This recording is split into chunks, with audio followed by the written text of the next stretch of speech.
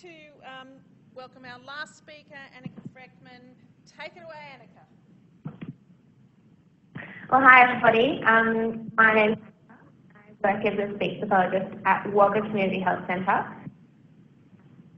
And this work that I'm presenting is from my honours that I completed end of 2015.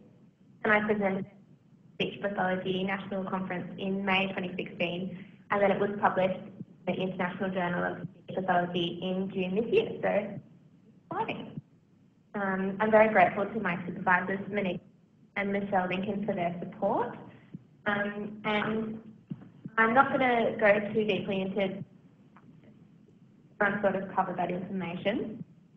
I'm just going to talk a little bit more about why I did my study. So there was a Senate inquiry into speech pathology services, and it highlighted that there was a really big need for speech pathology in rural and remote areas, but there was a serious clinician shortage in those areas, really hard to retain and attract clinicians. So what has been put forward as a solution is telepractice, because clinicians can access remote areas as previously discussed. In Australia, our infrastructure is really improved for telepractice, and like the National Broadband Network and other infrastructure improvements make it much easier for people to access those sorts of services. In telepractice, evidence for its feasibility and efficacy has been increasing. There's some anecdotal evidence to say that some children prefer telepractice because they can stay in their own environment. The National Broadband Network, as I said, is increasing the accessibility of high-speed internet. And lots of people use that we practice in their everyday lives, like Skyping with friends or overseas.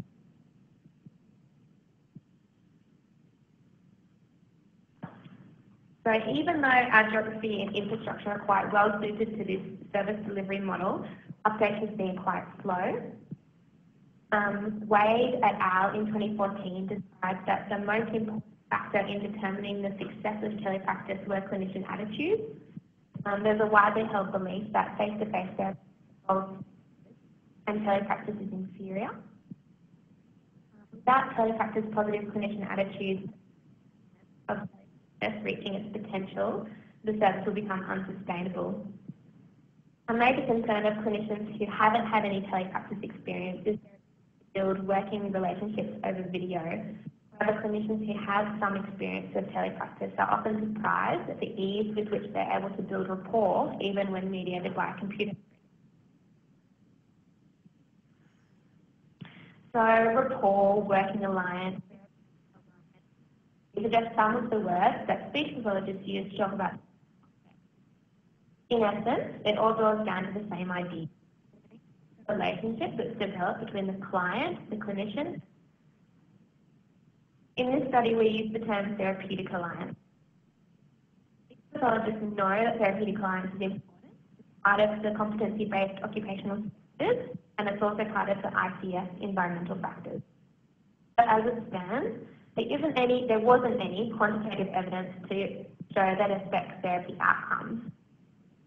In other similar disciplines like occupational therapy, there's evidence to say that rapport leads to therapy outcome measures, but we don't know whether that's.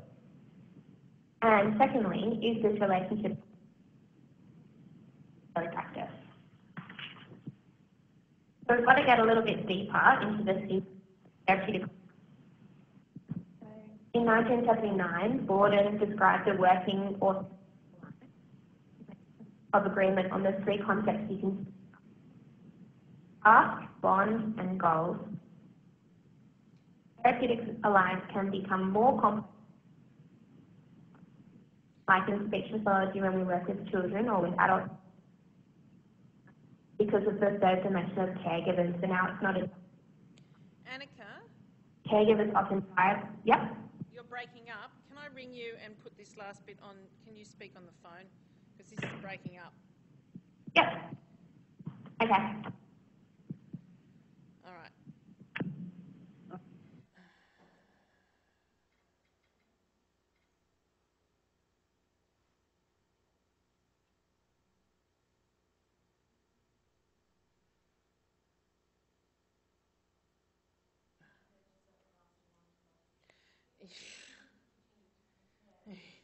A double. Okay. Oh, she's on. Anneka, you're on voicemail. Something.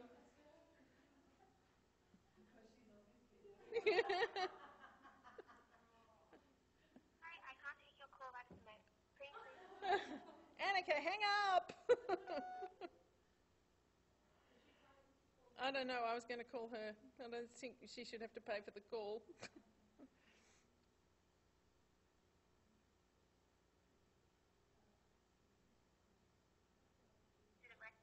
Yes, there you are. Okay. All right, let's pump up the volume again and okay, get the speaker down. All right, can you say something, Anneka? Yeah. All right. Okay. So at least the people here can hear you. So you can still operate your slides the same way. Just if you could tell us about Therapeutic Alliance briefly and move on. Yeah, that sounds like a good idea. So what we were talking about was that the Therapeutic Alliance is formed by task, bond and goals. So you can kind of see on the slide how those link together. And you can see that if you've got a child who was working on fluency, then their goals would be fluent speech. The bond is the trust and confidence between the child and the clinician and the parents, and then the task are what you're doing to fulfill your goals. So then to answer these questions, we needed a tool. We used the Therapeutic Alliance scale for children, which hadn't been used in speech pathology before, but just before my paper came out, there was a paper that was released.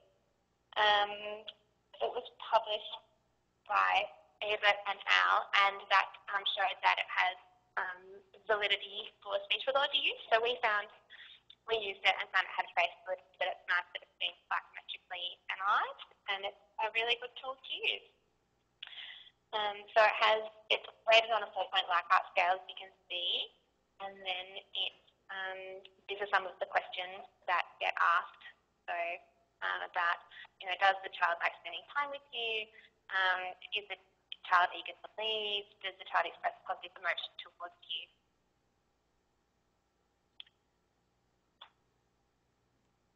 And next, these were our study questions.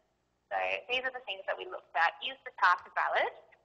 Is there a difference between clinician-reported alliance in telepractice speech pathologists and face-to-face speech pathologists?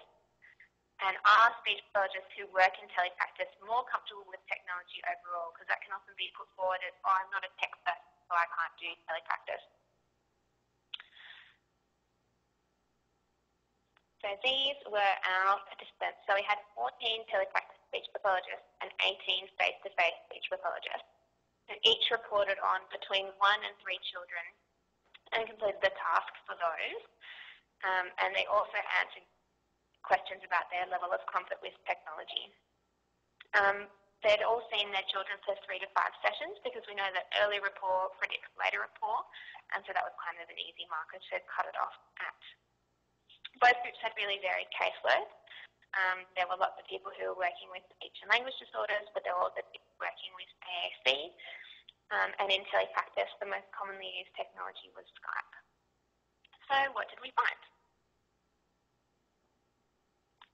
Overall, no significant difference between face-to-face and telepractice groups across all research questions. So that was pretty exciting. And we found that the task R fitted the speech pathologist ideas of rapport. So the task R does have face validity to speech pathologists, and it's really nice that it now has proper validity as well. So there was a strong positive relationship between the speech pathologist perceptions of the task and their ratings of overall rapport, and 84% agreed that it fitted with their understanding. One clinician said, I saw the word ally and questions relating to the child's attitude working with the clinician as fitting really well with my understanding of what therapeutic alliance is. And both telepractice and face-to-face clinicians agreed that the tasks are an appropriate tool for measuring rapport. And next, there was no significant difference between overall task R scores in the two groups. And this is probably the biggest finding of the research, to show that rapport is really similar in telepractice compared to face-to-face. So if you look at these scores, the means are really close, the medians are exactly the same. There's no significant difference here. And overall, rapport was rated by both groups as quite high. And lastly, there was no significant difference in confidence or comfort with technology scores. So both groups of speech pathologists were equally confident with familiar technology and comfortable with unfamiliar technologies. And there was no significant difference between those ratings. So it doesn't look like speech pathologists have different levels of tech ability, and that's why they choose to do different sorts of telepractice. But it might be that speech pathologists who've had more telepractice experience underestimate their tech knowledge, and speech pathologists who haven't overestimate that technology. If you think about the continuum of learning, speech pathologists who haven't had any telepractice experience are probably sitting more with the unknown unknowns, and those who have probably more with known unknowns, so they know what they don't know, or know how much they don't know. So what we can surmise is the task is a really promising tool for speech pathology, and now that we know it's being validated, it's an even more promising tool because it's very quick to administer and gives you a lot of quantitative data. Both telepractice speech pathologists and face-to-face speech pathologists provide really similar ratings of therapeutic alliance and rapport, and both groups of clinicians are equally confident and comfortable with technology. But, like all studies, there were some limitations. The sample size was small, so while the findings are encouraging, further research is needed to investigate the validity for the task more widely in speech pathology, which has been done, which is nice, as well as the effect and role of therapeutic alliance in other facets of speech pathology. Because speech pathologists could choose their own clients, there was some potential for bias there. However, the comparative design used aimed to minimise this. Because the information collected from participants about their clients was de-identified, we couldn't compare the effects of client factors such as age or disorder on their therapeutic alliance rating, nor could we examine therapy settings or tasks. Participants in the study highlighted the importance of the family in the development of rapport, and this is an area for further research, as well as the way telepractice modifies the role of speech pathologist as a coach for the child and facilitator on the other end.